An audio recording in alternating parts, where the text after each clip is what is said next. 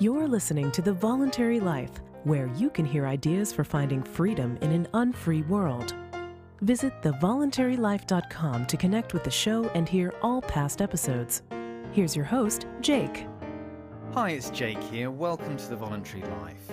This is another episode on investing, and I am really pleased to be able to talk about a subject that I think is really interesting, a particular approach to investing that I found out a while back and have talked about a few times.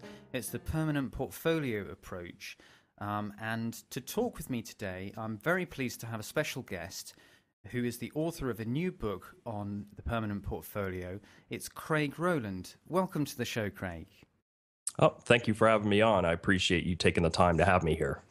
Great. Well, thank you so much for coming on. I'm aware of your work because you run the Permanent Portfolio Discussion and the Crawling Road blog, and you also have this new book coming out.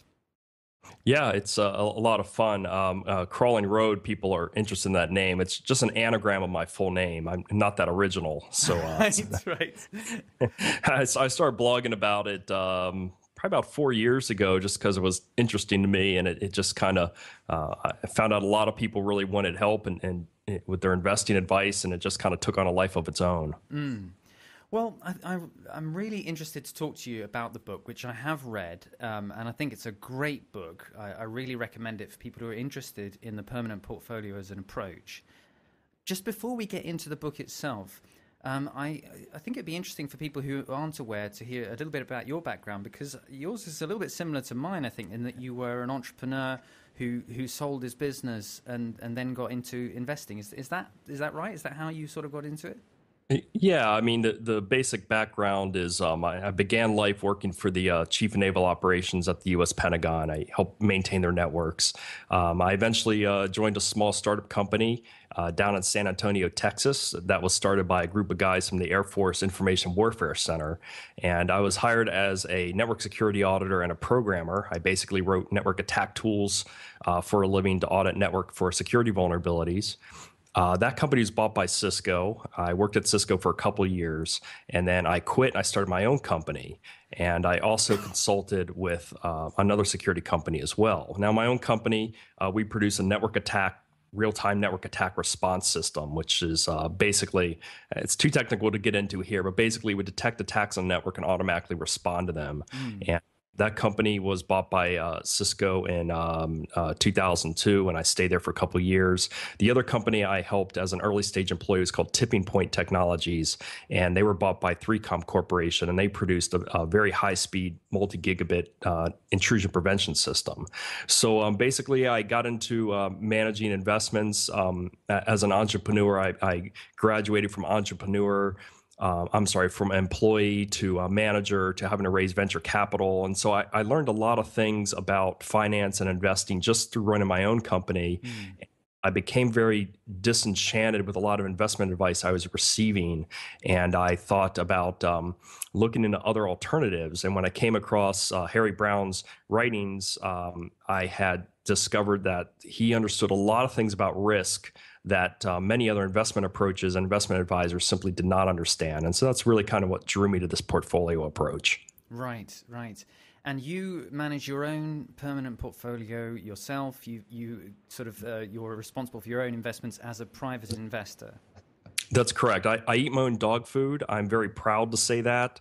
I was always very frustrated to read about all these investment advisors giving advice, and when they disclose their own portfolio, it'd often be radically different from what they were telling other people to do. I'm very happy to say I follow the advice almost exactly. If you were to look at my portfolio, you'd realize it was almost the same. And I feel that's an obligation to people who read the blog or read the book. I'm not a financial advisor. But at the same time, I feel like, I should always go first. And if there's a risk, I want to know about it. And because I do invest my own money this way, I like talking about it, because if there's a weakness or someone has a legitimate concern, I want to know about it, because my own wealth is at stake as well. And I want to make sure that other people have this knowledge and information so they can diversify their own life savings and not get into a situation where, maybe they're in retirement and they find they're losing a lot of money, or they can't retire, or any of these other things that happen in life. Yeah, absolutely. I really agree with you. I think it's really essential that you, as you say, the idea of eating your own dog food, the having the integrity to actually do what you believe in. You know, one thing about brokers and individual investors, because I'm an individual investor too, and I'm very, very keen on that approach. I think that's the best approach. But I think people who get into investing will definitely be faced with the argument from investment professionals, and lots of people will experience this, where an investment professional will say, you know, congratulations, well done, you're an entrepreneur or whatever, but really, you know, you believe in the division of labor and you know your field, but there are other people who are professional investors. They really understand the field. So, of course, you know, the wise thing to do is entrust your money to somebody who is far more skilled and far more experienced in this than you. You probably really don't know exactly what's going on. You've heard stuff about the markets. You don't really understand it. So, you know, that's why you should go with a broker. So what is, and I think that the permanent portfolio is a very different approach to that. So what would be your response to that kind of argument? Yeah, you know, the problem is there, even if you find someone who's the smartest person in the world, they can't predict what the future is going to do. And it's different than going to a doctor. You know, if you go to a surgeon to have, you know, your tonsils removed, you assume that based on their certifications that they have a certain level of competence, and that when you go under the knife, you're going to wake up, your tonsils will be out, and you'll be okay. But with a broker, you just don't have that assurance, because there's so many things that can happen in the world that they can't possibly know about, that to assume that they can beat the market is a really tough sale. And, you know, the way I like to explain it, and I even talked about it a bit in the book, is, you know, you're going to get two brokerage firms. One is full of Harvard MBAs, another's full of Yale MBAs, and these guys are both looking at a stock. Let's say it's IBM. Now, one side of that firm is going to say IBM is a buy, and the other side might say, well, IBM's a sell. But the thing is, they have identical amounts of information, identical amounts of resources, identical amounts of intellectual brain power to analyze these things, but they both come to a 180-degree opposite conclusion. And the only reason why that is happening is because there's not enough information to make a correct choice. If there was enough information, then they would both wind up on the same side of the deal. But that's not what happens. And so 9 out of 10 trades on the market in this day and age are happening between professionals. So institutions, big mutual funds, big pension funds. So when you walk into a room, 9 out of 10 times you're squaring off against someone who has tremendous more resources available.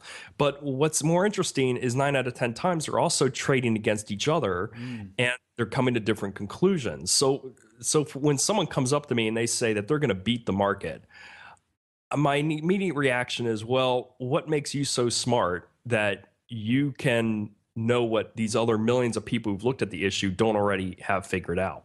And more often than not, what you'll find is that anyone trying to beat the market average must underperform by the amount of their fees according to the market average. So if the market average is 10% a year and they're charging you 1% a year, on average, they're going to have about a 9% return. And that's just the way the math has to work, because not everyone can be above average. And that's what a lot of people just don't seem to understand. And the paradox with a passive investing portfolio like the permanent portfolio is that you're not trying to beat the market. You're trying to own everything. You're trying to keep your costs very low. And the paradox here is that by trying to be average, you end up being above average, because you're not falling into these traps people fall into of, you know, market timing and paying too much and on and on and on. And so when people say, oh, the permanent portfolio is beating the market, I would say, no, it's matching the market. It's just that most people can't even match the market. So it appears like you're winning the permanent portfolio, but really you're just sitting back and collecting all the profits that are there to be had without doing anything tricky. Right, absolutely. Now, this is probably a good time. We're going to go in a lot more detail, but this, I think, would be a good time maybe for people who are less familiar, if you could just give a brief description of what we mean by the permanent portfolio investment strategy. Sure. Well, what the permanent portfolio does is it takes 4 assets and splits them 25% each. And those assets are stocks, long-term bonds, short-term treasury bills as cash, and the final asset would be gold bullion. And the idea with these assets is that each one is tied to a certain phase of the economy, and that's how the diversification comes. So stocks do very well in a prosperous economy. Long-term bonds do very well under a deflationary economy or even a depression. Cash kind of serves as a buffer during a volatile phase of a recession where the central bank is manipulating rates in a way to kind of calm down inflation or other market problems. And the gold bullion is there kind of as a protection against very bad inflation that's happening in the market. And so these assets are held 25% in each. And when one of the assets rises to 35% or more in value, you sell it down to 25% and you take the profits and you buy the other assets back up to 25%. And if an asset falls to 15% of the portfolio, then you take the profits from the other assets, you buy it back up to 25% to bring it in balance. And so this way, mechanically, you are buying and selling assets, harvesting profits from your winners and buying your losers when they're out of favor in the market. And the end result over the past 40 years is around a 9.5% compound annual growth. The worst loss it ever had, and this is for US markets I'm talking about, is in 1981, it lost around -5%. So it's a very robust portfolio. It provides very good returns. And at the same time, it has extremely strong diversification against serious bad market events that can happen at any moment. Yes, absolutely. And I think that's a very helpful overview. And I want to go into each of those points to sort of look at them individually. And also, I think, to contrast this approach to the many others, because what you just talked about, one of the key aspects that you talked about is diversification. And, a lot of people think that diversification is, in some sense, a loser's game, so to speak. And there's a famous quote by, I think it's Warren Buffett, who said, put all your eggs in one basket and then just watch that basket very carefully. The idea being that, really, in order to make a reasonable return on investing, you can't diversify because you're going to be losing some and gaining some, and it's all going to wash out and so forth. So what would your response be to that idea sort of embodied in that Warren Buffett quote? Well, first of all, people need to understand that all investors have their own biases. So, I could talk to some investors and they think gold's where it's at, and they're going to say put 100% of your money in gold. I might talk to another one. The recent fad is to say put all your money in treasury inflation protected securities to fund your retirement. And then you get people like Warren Buffett, who's basically a stock bug, and he thinks you should be 100% in stocks. Now, he says that publicly, but if you look at his actual portfolio of all of his insurance company holdings and things like that, he actually holds a tremendous amount of money in bonds and cash.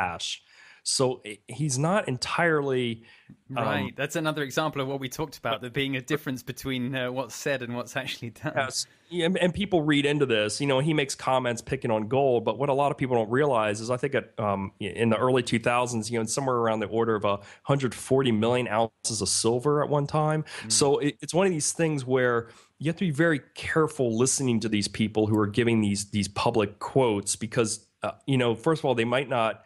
The reporter reporting on it might not really know the full story. And second of all, you don't know what side of the trade they're on, right? People could say things. I'm not saying Buffett is doing that. I'm just saying in general, we need to be careful. And finally, in terms of, stocks, for instance, and, put all your eggs in one basket and watch that basket. Well, that's all well and good, but there are a large number of incidents that happen in this world that you're simply not going to be able to predict.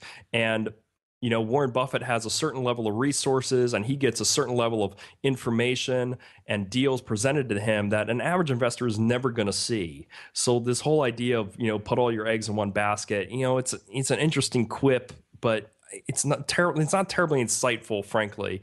And really, if you look at the history of investing, it just isn't really even true. And even if I look through the 2000s with Warren Buffett's performance in Berkshire, at one time I posted a graph. It was barely better than short-term treasuries. So, he had a gangbuster year in the 80s and 90s. The 2000s have been very bad for him being fully invested in just in stocks. So, my suggestion is really you should be very widely diversified because you don't know what asset's going to do best. And there was a recent interview from another very famous investor named Ray Dalio from Bridgewater Capital. And he's not very well known outside the institutional investing space, but he runs perhaps the largest, most successful hedge fund and institutional funds in the world. Equally in my opinion, on par with anything Warren Buffett's done. And if you look at his portfolio, it's very, very close to what the permanent portfolio does. In fact, the theories are almost identical. And, Right. he would say the same thing. You never want to concentrate your bets because you're going to have one asset that's going to be, as he would call, ruinous. So each generation, you're going to have an asset that's going to do very, very badly. And if you happen to hit that spell, it doesn't matter how closely you're watching that basket, you're going to lose your shirt. So, my advice is don't think you're going to invest like Warren Buffett, because first of all, you probably don't know how he's really invested unless you look at his portfolio yourself. And second of all, it just really isn't good advice to concentrate your bets. And, it worked out great for him. But at the same time, there's always going to be one guy who's at the top of the pyramid. And, And also, I was just going to say, it worked out great for him when it just happened to coincide with the greatest stock boom in generations, in the 80s and 90s. And it didn't work so great for him in the 2000s when, as you said, Berkshire hasn't really done that well anyway. So in some senses, you could say, well, maybe it's just a lucky coincidence that he's a stock bug and was active in the best time to be a stock bug. Yeah. I mean, there's a lot of luck involved here. And, for every one Warren Buffett, there might be 1,000 guys who could have done just as well, but didn't. And there's always going to be a guy at the top of the pyramid. For instance, George Soros is a very wealthy man. Maybe it would have been him at the top. And instead of talking about owning stocks, he made a lot of his money from currency speculation. So would the conventional wisdom be, well, clearly you should be, speculating in currencies. Yeah. Money. And I would say, well, that's kind of ridiculous advice as well. So, again, I would say Warren Buffett has a lot of good things to say, but if you look at his actual portfolio, what he holds, he's not all stocks. And really, he owns businesses. He's not really a stock investor. I mean, he'll buy Dairy Queen, he'll buy Geico, he'll own American Express. So be very careful about reading too much into what he's doing, because when you peel back the layers of his holdings, they're not just all stocks. It just isn't how those companies actually work. Absolutely. So we're talking about this concept of really using diversification to make sure that whatever happens, you're not going to be holding one of a concentrated assets. You're not going to have all of your assets in a ruinous asset, as you said, and so you're not opening yourself up to that sort of catastrophic failure that might happen if you're heavily invested in one particular asset class and it fails. Now, in terms of the choice in the permanent portfolio, one thing that you contrast in the book is that when people look at assets and what assets to hold, the sort of, I guess, the mainstream view is to look at past performance and correlation between different assets and to say, okay, well, if I want diversification in my portfolio, then what I'm going to do is I'm going to graph stocks against bonds and bonds against precious metals or something else, and I'm going to look at the correlation between these, and that's the basis of diversification. And that's not really sort of what underpins the permanent portfolio idea. So can you contrast, what the difference is in this approach? Yeah, I am not a fan of using asset class correlation tables to make up a portfolio allocation, simply because it doesn't work. I noticed this many years ago when I was looking into the issue. So an example I bring up in the book is stocks and U.S. Treasury long-term bonds. From about the early 1970s to late 1990s, they would have had a correlation of about 0.5, which probably too much to get into here, but that would be a medium correlation, which means usually when stocks are going up, bonds are probably going to go up. And when stocks are going down, the bonds are probably going to go down. So if you're in 1999 building a portfolio and you wanted to diversify, you would say, well, I probably shouldn't own long-term bonds because they tend to move with stocks, and I need something that's going to move away from stocks. So I'm just going to skip on these long-term bonds. Well, what happened from about 2000 to 2012, or long-term bonds and stocks suddenly showed a negative correlation, like minus 0.8, which is a very strong movement away from each other. So if you built this portfolio based on asset class correlations, what you found is that you might have skipped out on long-term bonds, but over the next 10 years, that would have been the best asset to own to diversify your stock risks. So for me, that whole model of looking at asset class correlations is seriously broken. because these assets don't move in relation to each other because one's doing something, the other's doing something else. So for instance, stocks aren't moving up and bonds aren't moving up because of each other. They're doing it for very specific reasons in the economy, and usually it has to do with interest rates.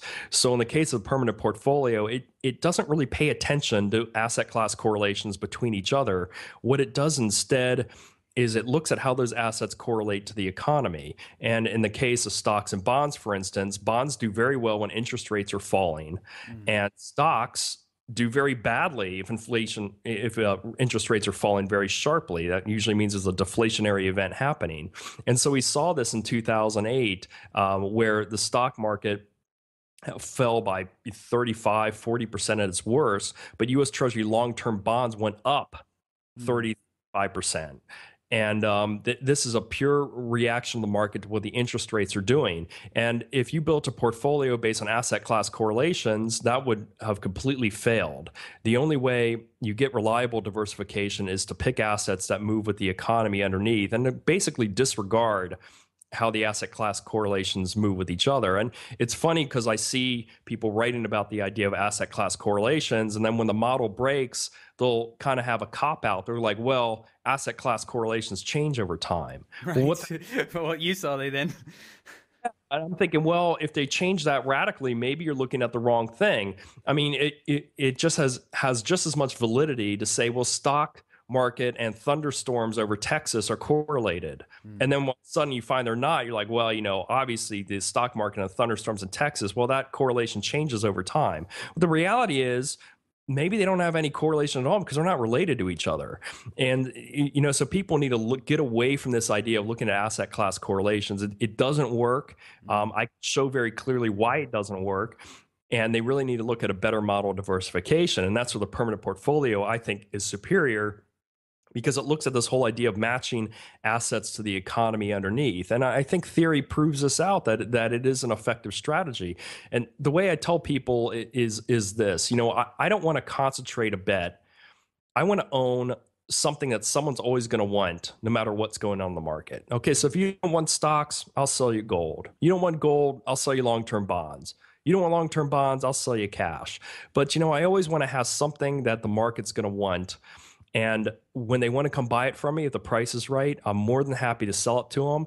And I'm more than happy to trade it for them for an asset that they don't especially want. And in 2009, 2008, people didn't want stocks. They wanted my long-term bonds. No problem. I'll rebalance out of those bonds and I'll buy those sorry stocks off you for a very deep discount. No problem at all. And so it's an automatic way of buying cheap and selling expensive. And there's no need for market timing or looking at charts or anything. And, it's funny because I'll talk to people and they're always trying to fix stuff that isn't broken. And they want to market time and look at charts and this and that. And they're asking me about all these things about, what's the market doing? And I don't know.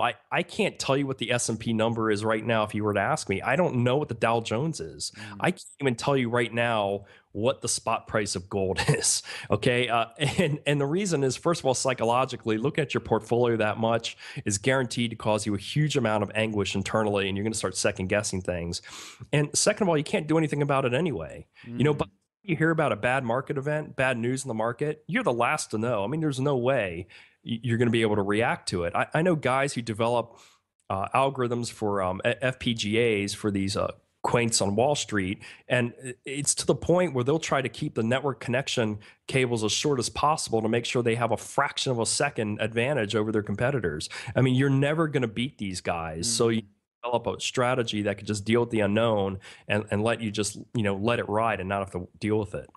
Absolutely. And I think that's what appeals to me. One of the appeals of this approach is it just takes out so much stress and hassle to have a systematic approach rather than to have to try and really, time the market and work out, what on earth's going on and watch your portfolio all the time.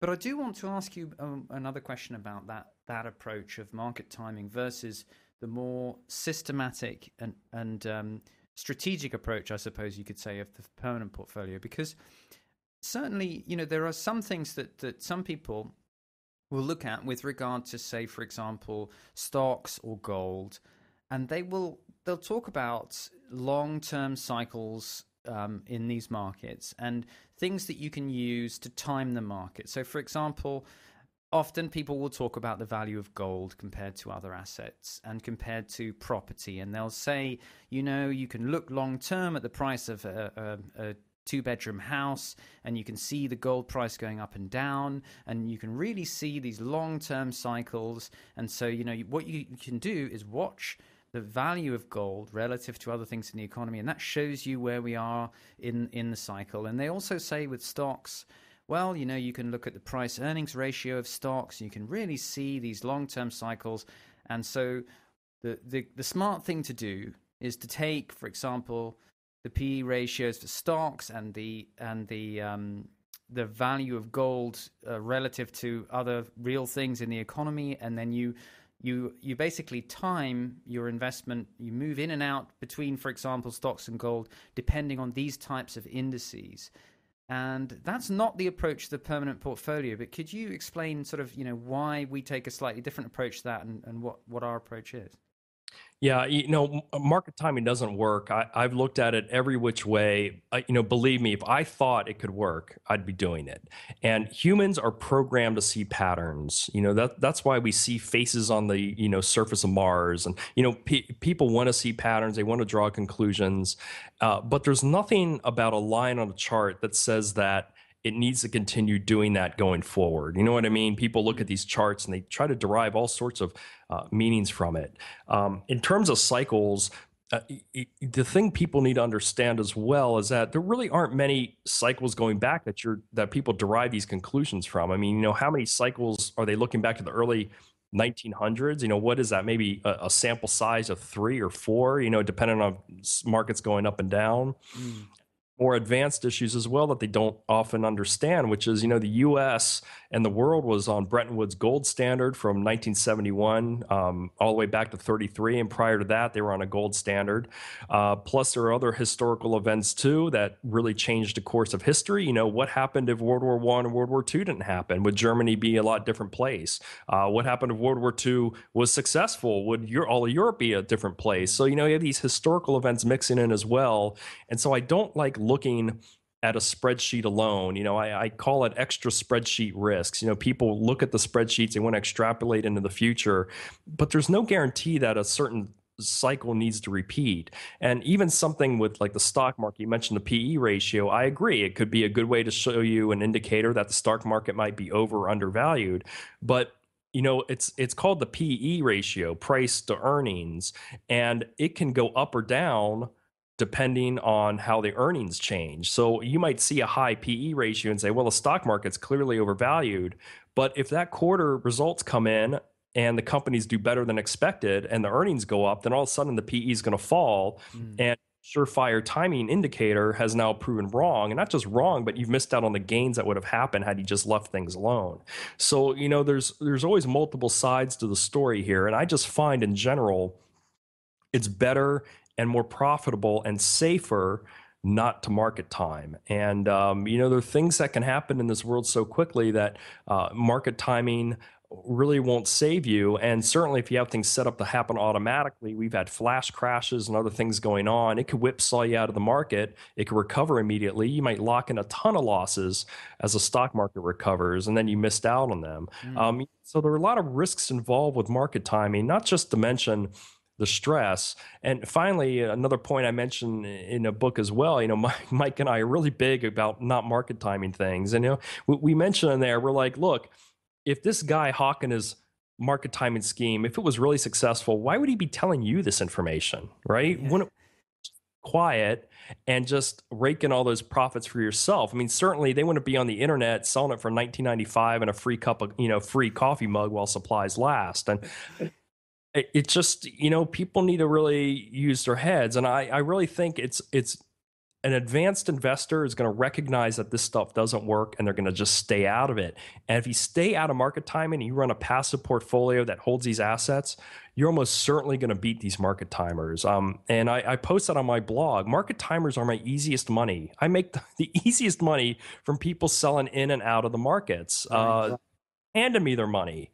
And, people could play this game. I'm just warning you, it really doesn't work.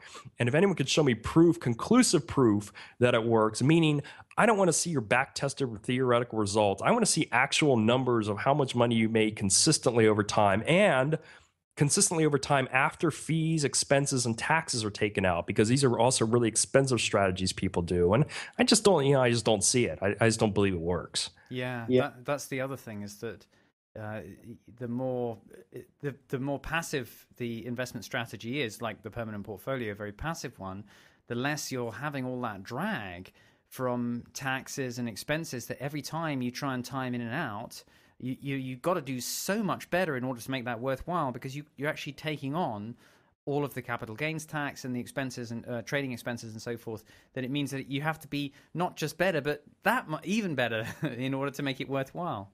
Yeah, it's really tough. If let's just say, for sake of ease of calculation, the markets are turning 10%, and your strategy has a 1 to 2% overhead just to run it, you're going to have to make 11 to 12% just to match what the market earned. Mm. You know what I mean? That means you need to beat the market by 10 or 20%, and you need to do that each year. Good luck. If you beat the market by that much each year, you should be running your own fund. And I've just never seen anyone be able to consistently do it. And I just don't think it works. And, even if it does work in very remote cases, the amount of stress and time involved, I just don't know if it's really going to pay off quite the way people think. So, I don't do it. And I've warned people against market timing. I know no matter how much I say it, people are going to try it anyway. And, wish you luck, but, it's not going to work. I'm just going to sit back and collect your money. That's just kind of how I. Right. Excellent. Well, looking at the book and the information that you've got in there, which I think is really useful. I think it would be fair to say that the overall strategy of the permanent portfolio has not changed since Harry Browne wrote the book, but that what you've done is to look at the practical implementation, today in terms of the markets that we're in. Is that a fair assessment of your view of how you've sort of updated the strategy? Yeah, the strategy basically finalized itself by around 1987 with the 4 asset classes. And the idea here was to simplify it down to the point where an average investor, could do it without any problems. Now, since that time, index funds have come on the scene, and some additional exchange traded funds have come on the scenes, and certain other pieces of information that he advocated, such as, for instance, overseas storage of gold, they've become obsolete. And so the whole thing needed to be updated pretty much from top to bottom. So the core strategy still remains. We just updated it with modern information on how to implement these things, as well as modern examples of how things can go wrong. I think you probably saw in the book, we had a large number of examples of where not following a particular piece of advice could lead to problems. And certainly from 2008 to 2011, we've seen a lot of market volatility, extreme volatility. Big institutions go under. We've even seen outright theft of assets, like MF Global. They literally just stole customer custodial accounts. Yes, yeah. All these warnings that Harry Browne talked about, it's unfortunate that he passed away so many years ago, because I think if he saw some of these things come to fruition, he kind of validated a lot of what he had to say. I mean, in 2008, for instance, nobody would have thought that the world's first and largest money market fund, the reserve fund, I think the time would have broke the buck and froze all customer assets. But go to his warning to say only own a treasury bill money market fund, because they'll always be liquid no matter what happens in the market. And since that time, I've seen a lot of other investment authors update their strategy from lessons they learned, and in a way even adopt some of Harry Browne's own cautions. And this was something, kind of as an entrepreneur and coming from the security background, I'm always cagey about risk, and I really felt Browne addressed a lot of these things. So the book basically, yes, we updated it, and we gave it a lot of new information for people who wanted to implement the strategy. You can go anything from a very simple single mutual fund all the way up to a more elaborate strategy that even holds gold overseas, and several easy options that we laid out. So it just depends how far you want to take it. Yeah. So just looking at the different asset classes and the kinds of things that have changed in the investing landscape since Harry Browne wrote that book, it seems to me, I think that you're absolutely right, that the things that we've seen changing have really validated the approach significantly, and shown that exactly the kinds of risks that Harry talked about are not only possible but have happened. And so, it really validates the approach. Just looking at the kinds of things that have changed, if we start with stocks, it seems to me that, when Harry Browne wrote the book, the idea of just really holding the entire stock market in an index fund and having quite a passive approach to stocks in terms of just not trying to market time and not trying to stock pick and so forth, that seems to be actually a lot more mainstream now. There's a lot of people like the sort of the Bogleheads type approach who are very interested in that approach to stocks. And as far as I understand, back when Harry wrote this, that was a bit less mainstream. Do you think that's a change that's happened since the original book? Yeah, I mean, originally when they came out with this idea in the early forms in the late 70s, the idea of having a passive portfolio that didn't market time was basically unheard of. There were a few lone voices out there. And at the time in the late 70s, Jack Bogle at Vanguard had just started the S&P 500 index fund. He was being mocked by the industry that it would never work. I think they called Bogle's folly. There were some other people, maybe Burton Malkiel, if I'm pronouncing his name right. He had the Random Walk Down Wall Street. So there were a couple people advocating these passive portfolios, but Harry Browne was a famous gold speculator, and he completely shifted his strategy to one of a passive portfolio. And over time, he kind of graduated more and more towards using the index funds as they became more available. So when he wrote about it in the mid 80s, the index funds still weren't quite available in a wide market yet. He still had Vanguard out there, but they were about it. And as the late 90s rolled around, the S&P 500 became more and more accepted. It's still not something everyone's doing, but I think more and more people are realizing it's the way to go. And nowadays you have the total stock market funds, which I generally recommend, even though the S&P 500. The S&P 500 is a very good passive fund, but the total stock market owns everything. I think it's even more true to form. So yeah, these passive approaches have come about, but even then, people still want to market time the things. And, right. Even some of these ETFs now come out, and just because something's an exchange traded fund doesn't mean it's an index fund. Even some of these funds now try to market time. I think Wisdom Tree and some other these other funds do some weird weighting to try to beat the market, and none of that stuff works. So even though you have this really good tool in a passive index fund, people again still want to try to go in there and beat the market. But fundamentally, the permanent portfolio is a passive strategy. It's always been that way. And what's altered over the years are basically the emergence of new tools. Mm-hmm.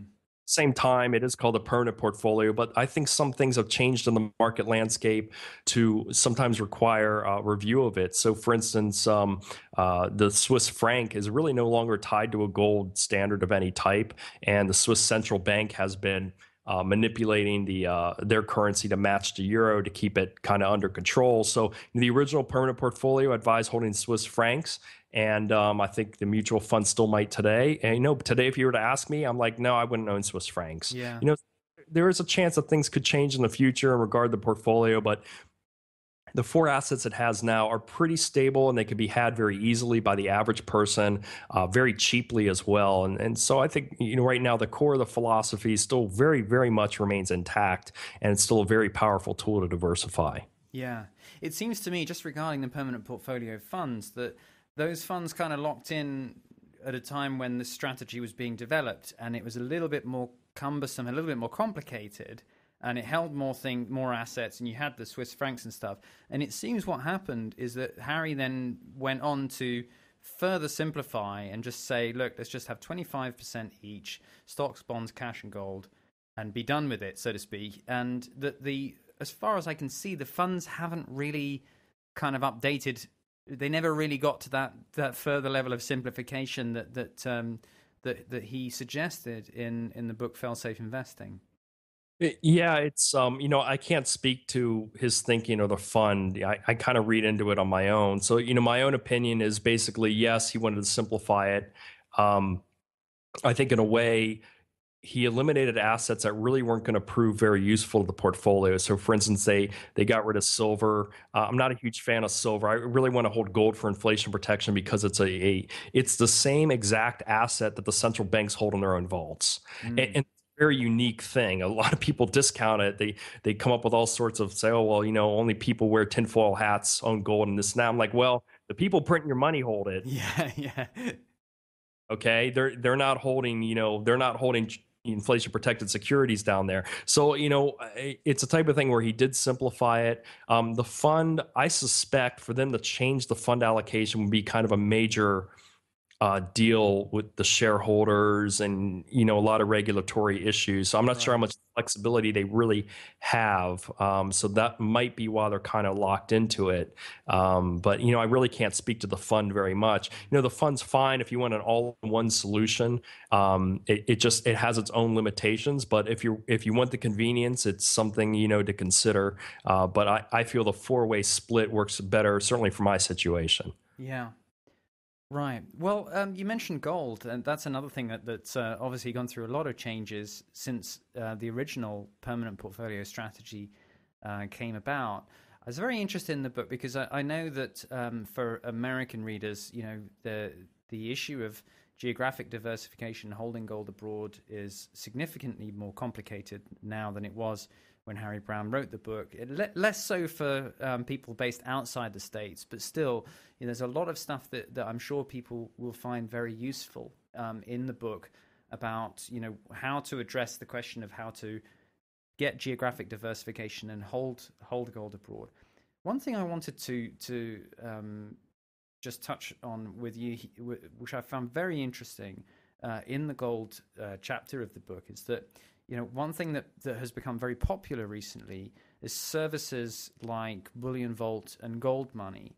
And those have become, quite an easy way for people to, and of course the gold ETFs as well, but for people who think about owning physical gold, then those kind of services have become a very easy way for people to get into owning physical. But, your sort of view in the book, as far as I understand, is that they're not really achieving the level of security and the level of sort of direct asset holding that would be best. Is that right? Could you clarify your thoughts on those services? Yeah, the number one best way to hold gold is what's called a custodial account at a bank or some other financial institution, which basically means you have a contract directly with who's holding the gold that they're going to hold X amount of gold for you set aside. Okay, so that's the optimal. Now, the optimal plus on that is they're holding it outside the country from where you live. And again, this is to geographically diversify your assets in case something very bad were to happen where you live, either geopolitical problems or man-made disasters or natural disasters or whatever it is. So that's the best way to hold it. So everything scales down from there. The next step down from there might be an unallocated account overseas. And then next step down from there could be an ETF or one of these gold storage services. So I kind of put the gold storage services at the same way as an ETF. They are convenient, but they're not necessarily for safety. There still are people between you and the asset. And in general, when I look at those services, the first question I have to ask is if something were to go wrong, who's going to be in the way? And my feeling is I'd rather deal with a larger financial institution that has deep pockets, right? That I can go after if there's a problem. So for instance, I think it was maybe Gold Money or someone's located in the Jersey Islands. That really isn't a benefit to me as an owner in that company, because if there's ever a problem, do I need to go to the Jersey Islands to go after someone? Do I need to hire an attorney? I mean, who really gets the protection from there? And a lot of these services are holding the money at the same vaults. There's Viamat and Zurich and the tax-free trade zone, the Zurich International Airport. That's where these vaults are located. So there are lots of different services there that are using the same people behind the scenes. The other thing too that would concern me with some of those services, I think Bullion Vault used to do it. Maybe they stopped, but they kind of allow transactions between customers, almost like I don't want to call it like a currency, but they allow people to trade between each other, and that kind of brings back this whole e-gold view to me. And e-gold was shut down by the U.S. government, claiming money laundering and Ponzi schemes and stuff like that. So I'm very careful whenever a small service with not very deep pockets could be potentially targeted by the government. Right. What I'd rather see instead is if you wanted to hold gold overseas, maybe you should use the Perth Mint. And the reason is Perth Mint only is doing gold bullion. They're owned by the Western government of Australia. I'm not really worried about the U.S. government coming in and shutting down the government of Western Australia. Those guys are going to tell the U.S. government to take a flying leap. And they have the money to back it up, and they also have sovereign immunity to back it up. So, it's one of these things, same thing for a large bank overseas. These banks have custodial agreements with lots of customers.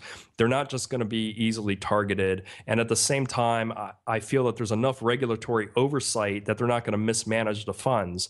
And, with these gold storage services, they're fine for what they are. I don't want to be too critical of them, but just not sure. It's a little too opaque for me to really understand all the risks. So I would rather see people use something else. If you wanted to go through the hassle of custodial agreements and segregated storage, I just think there are other options out there I would rather use.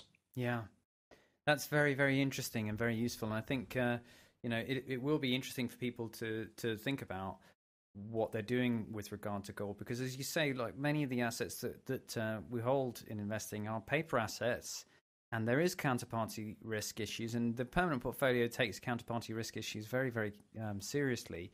But I guess what I get from what you're saying is, if you're going to really look at gold as being the one part of your portfolio which you can have really as few things between you and the asset itself as possible, and that you put it in a very safe place outside your country just in case something terrible happens or whatever, then I guess the idea is you want as little barrier as possible, and that would be why you would see those kinds of companies as not necessarily a big problem, but just not the same thing as literally going to a bank and opening a safety deposit box or having segregated storage. Yeah, that's basically it. I mean, the risks with everything, right? We should understand that. It's just as, if you were outside the US and you could open up an account at the Canton Bank of Zurich, I'd much rather see you do that than to use a gold storage account, because the Canton Bank of Zurich's been around 140 years. They're insured by the Canton of Zurich. They have the Swiss reputation behind them. I just think it would be a better idea. You could use the Perth Mint.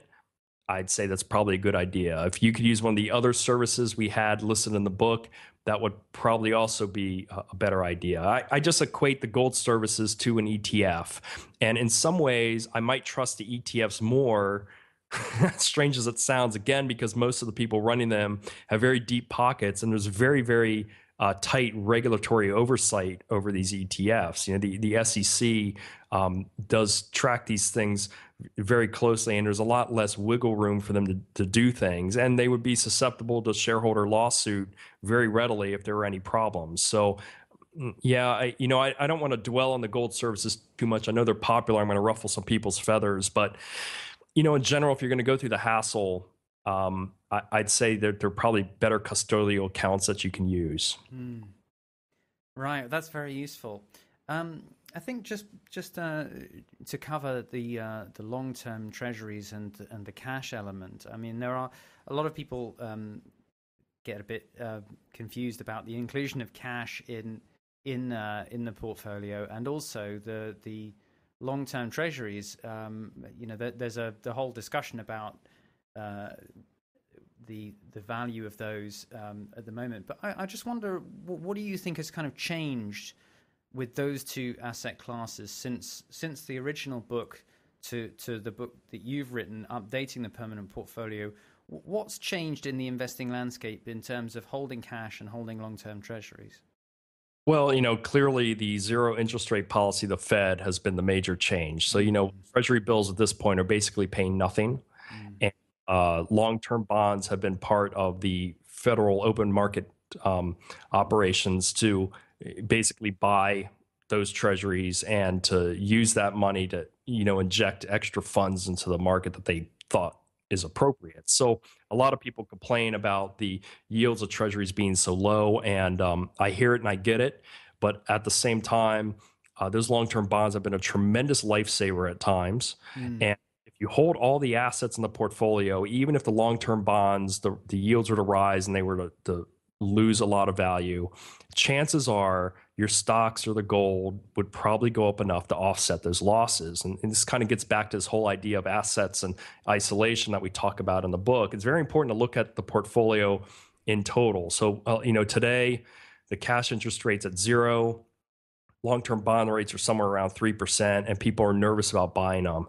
And I suppose my answer would be things can go on a lot longer than you think in terms of low interest rates. And Japan has had very low interest rates for a generation now. Yeah. German rates have fallen a lot too as the euro is having problems. So there's no promise out there that rates have to go up. And people have been predicting long-term bond rates to be going up now for years. And they've been dead wrong. And they might continue to be wrong. But if they're right, and you own the stocks and the gold in the portfolio, you'll probably still be okay. And this kind of gets back to that splitting of the assets. So you're not going to have anything that's ruinous. If you have 25% of long-term bonds, and let's say tomorrow morning you woke up and they fell by 50%, that minus 12.5% impact the portfolio, right? You'd lose half of 25%. It's not great, but it's not a disaster. It's not like in 2008 where people lost 40% of their value of their portfolio. Right, absolutely.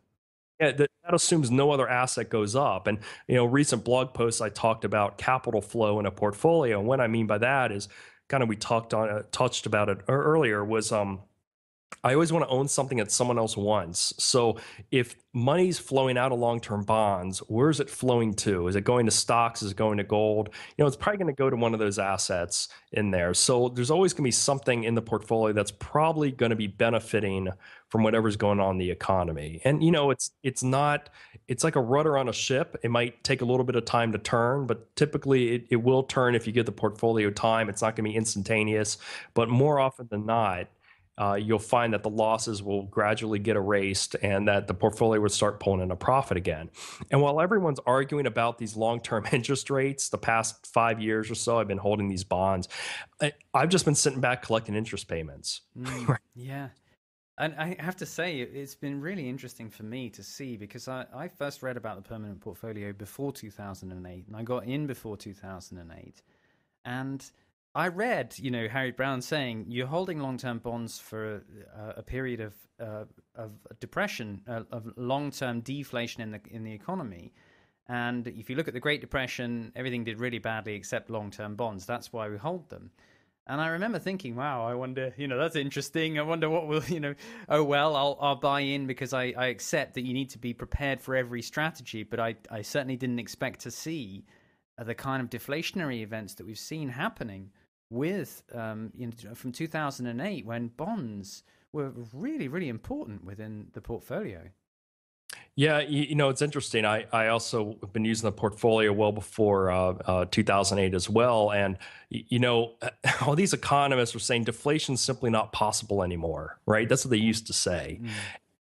When the housing bubble was starting to shake, I sometimes post on the Bogleheads forum, and probably in the spring of 2008 or something, I made kind of a off-the-cuff remark. I said, well, the housing market, if the prices fall, that'll be highly deflationary. And it just kind of went by in passing. And that's kind of exactly what happened. It's not that I'm predicting the future. It's simply saying, and this is a discussion about bonds, I simply say you don't know what's going to happen. And if we get bad deflation, you'll be happy to have them. And it is amazing how it all worked out. I mean, people realize suddenly, oh, geez, I guess deflation can happen in a modern economy. These central banks are pulling a lot of strings. And one of the things the permanent portfolio has embedded in it, although I don't talk about it much, and Harry Browne only talked about it a little bit, is it's very closely tied to monetary policy, and it's designed to react to how the modern central banking system works. And, as these guys are pulling the strings, again, the permanent portfolio is always going to have an asset that's going to benefit from it. And I think that's one thing that isn't commonly talked about. And long-term bonds is one of those. The interest rates collapsed. The Fed went in and started buying bonds and doing some other things to try to prop things up and lower the yields. And permanent portfolio guys, again, we've been whistling past the graveyard, I guess. But this is the fascinating thing is that a lot of people look at government monetary policy and they say, look how the government intervenes in the economy, and isn't that a real problem? I'm very concerned about government intervention, so I'm going to go all out into gold because I'm very concerned about hedging against the government ruining the currency or the government intervention. And they go into gold. But the interesting thing is that, the intervention that we've seen has been massive bond buying. So if you want to protect against, the government, the state intervening in and kind of messing around with the markets and to hedge, then owning bonds is actually a really sensible thing to do, because that's one of the things that the Treasury does, is to go on a massive bond buying spree, which takes value out from other parts of the economy. But if you're hedged like that, you're okay, because it's a quarter of our assets. So, we just sort of ride it out, as you say. Yeah, I mean, that's pretty much it. It's I read the same arguments about owning lots of gold, and I get it that it could happen, but just because the Federal Reserve is making money available doesn't mean it's being lent out by the banks. And it also doesn't mean that people are taking that money because if they're already up to their eyeballs in debt, right? They're not going to take more money out. And that's where this whole monetary theory of injecting liquidity and on and on and on kind of falls flat on its face. So, the Fed would very much like this money to go into the economy. They very much would like to start causing more inflation. But there's no promise or guarantee that they're going to be able to pull it off. And again, Japan's a perfect example. The Japanese banks are basically giving money away. And, you can't make people spend money that they don't want to take on as debt. So you're right. If you own these long-term bonds and all of a sudden, again, we're running this store and I always want to have an asset I want to sell to someone. Well, look who comes waddling in, but the U.S. government. They want to buy my right. Hey, no problem. You have the money to do it. And we don't know how long that's going to last. And, the gold people might be right, but I own 25% in gold as well. I think I'll be okay. And, and again, while everyone's arguing about all this, I'm just sitting back collecting those interest payments. I'm perfectly fine doing that. Absolutely. Well, that's a really, really helpful overview of the sort of the way that the strategy has kind of been updated. And I really recommend that people take a look at the book. I just want to finish by asking you, when you look at other approaches that are out there for the individual investor, especially if somebody, let's say that they're starting out, they may be looking at the sort of different options open to them if they buy into the idea of diversification and of taking care of their own money. Do you see any kind of alternative competing strategies to the permanent portfolio? And what is your view of what the other options are that you think somebody should sort of consider? Well, I'm not so dogmatic that I can't recognize other advantages. First of all, if you are using a passive investing strategy of stocks and bonds, and you're owning a total stock market fund and maybe a good quality U.S. Treasury bond fund, you are at least 80-90% of the way there. And I would say I would want to have a hard asset added into that mix. Okay, so even if you're not following the permanent portfolio, I tell people, even if you don't want to follow it, you should have at least 10% of your money in physical gold bullion.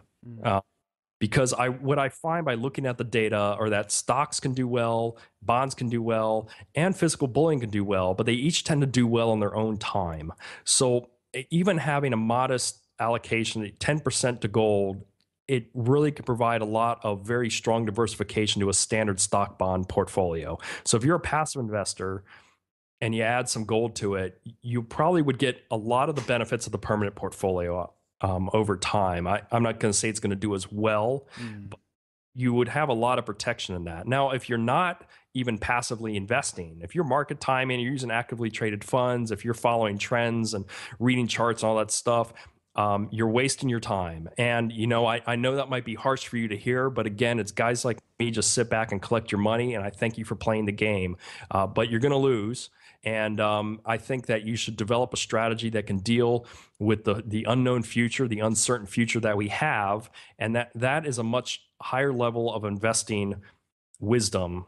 And it took me years to get to that point as well. I've tried some of these other things. So, I'm with you. But If you're frustrated with these other approaches, I say, first of all, you should look into passive investing strategies.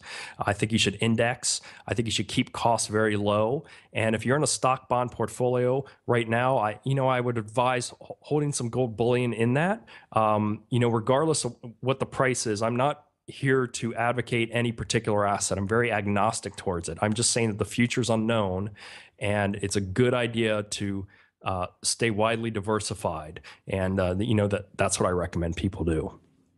I think that's great advice, and I also think that it's really important for people to evaluate this for themselves, have a look for themselves. I did back test just to see what it was like before I got into the permanent portfolio. I did have a look at how it would have performed for the 10 years prior to myself getting in. And I thought very carefully about it and looked at other things. And I just want to add that obviously this is also a discussion between two independent investors, and we're not financial advisors, and this isn't financial advice. And so it really is important for people for everyone listening to take responsibility for their own money. And I do think it's a great idea to look at alternatives to the views that we've expressed and come up with your own view about how to move forward. But Craig, I really appreciate you coming on. It's been a real pleasure talking to you. And before you go, can you tell people how they can find out more about the book and about your blog? Sure. My blog is www.crawlingroad.com. And again, it's just crawling like you're crawling on the ground, and road, just an anagram of my name. The book is called The Permanent Portfolio: Harry Browne's Long-Term Investment Strategy. Currently, it's on the Kindle form on Amazon, but in a couple weeks, it's also going to be in hardback and also additional electronic formats that might work with your own e-reader if you're not using the Kindle. So you can look for it online over at Amazon or some other bookstores, and it will be there. And hopefully you'll read the book and get a lot out of it. Mike and I, we had a lot of fun writing the book. We feel it has a ton of useful information. Even if you're not following the permanent portfolio, we think as an investor, you're probably going to learn something reading this book. And that even includes people who are skeptical about particular assets in the permanent portfolio. So, we make our case, and hopefully you'll read the book and you'll enjoy it.